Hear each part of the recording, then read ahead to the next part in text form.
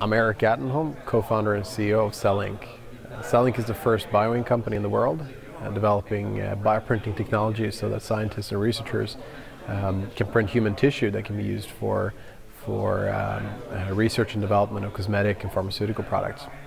So I studied innovation and industrial management. I did my master's here in Sweden. I think it was mainly important to me to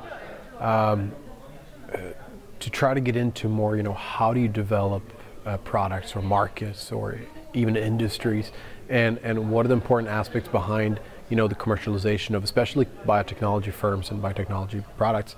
Maureen McKelvey, my advisor and one of the professors at the program, she was excellent, and I think she's one of the main reasons why I chose this program. She has the background in biotechnology, she has a background in commercialization, and it's been a great source of inspiration as well as knowledge. So starting a company or running a business essentially comes down to a few very important aspects, and one of them is the vision. The founder and the entrepreneurs behind a company, they need to have a very clear vision of where they're going, why they're doing it, and how they're supposed to do it. For both myself and Hector, the other founder, our vision has been that we will change, and we want to change the way that we do medical research in the future. So that's a big aspect behind the entire company and everything that we do, all the way down to everyday operations. Keeping that vision alive and keeping that vision essentially echoing in our heads that, we will change the way that medicine works in the future. It's essential.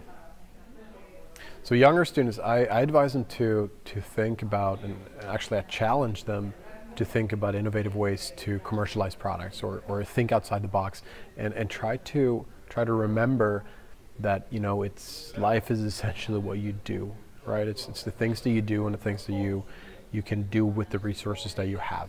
Starting a business, you're never going to have the perfect conditions or optimal resources and everything in hand. You need to start from scratch. You need to start from nothing.